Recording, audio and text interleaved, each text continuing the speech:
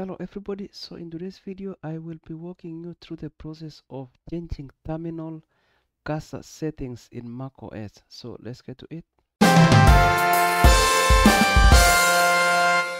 Okay, so like I said in this video, we will be going through the process of updating cursor settings for your terminal if you're using macOS environment.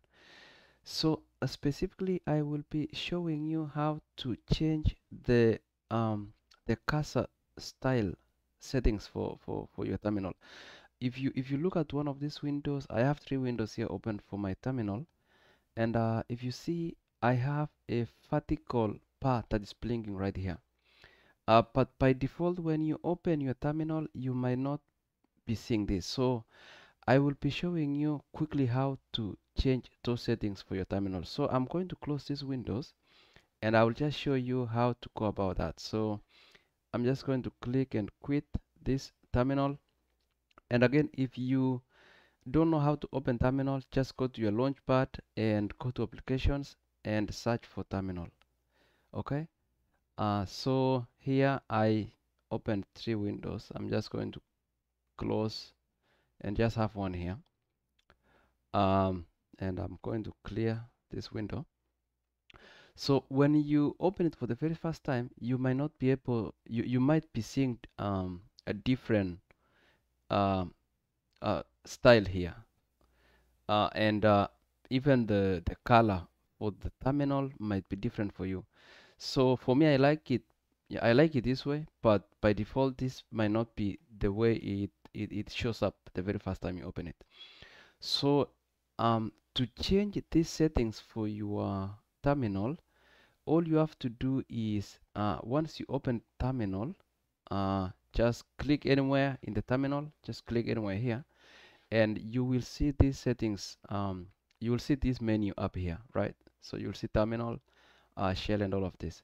So to change the settings for your terminal, all you have to do is click here where it says terminal and go to settings. Okay, so it will pop up this new window here with all of these options. Okay, so now the thing that I wanted to show you in this video is how to change the cursor, okay, to vertical bar that is blinking. Okay, because I like it this way, but if you like it a different way, the process is the same. Okay, so I will come here and you will see these tabs here. We have general, profiles, window, group settings, and context. The one that you want to go to is here, is this one for profiles. And basically, if you want to change the background, you can click here and just change it whichever way. Put the color that you like. Or if you have a background image, you can go here and select it from wherever you have saved that image. Now, again, like I mentioned, the one thing I wanted to show you is the cursor settings, right? So if you see here in profiles, at the bottom here, you have these cursor settings, and you have different options here that you can pick from. So you can choose block, and by default, this is how it comes up. I believe it comes as a block when you open it for the very first time. And this is how the block looks like. You have this block, and it might not be blinking. If you uncheck this blinking one, by default that's how it looks, right? So it's block. So for me, I like the vertical cursor, the vertical bar, right? So for that, all I need to do is just click that where it says vertical bar, and I also like it to blink, so I'm going to select that as well.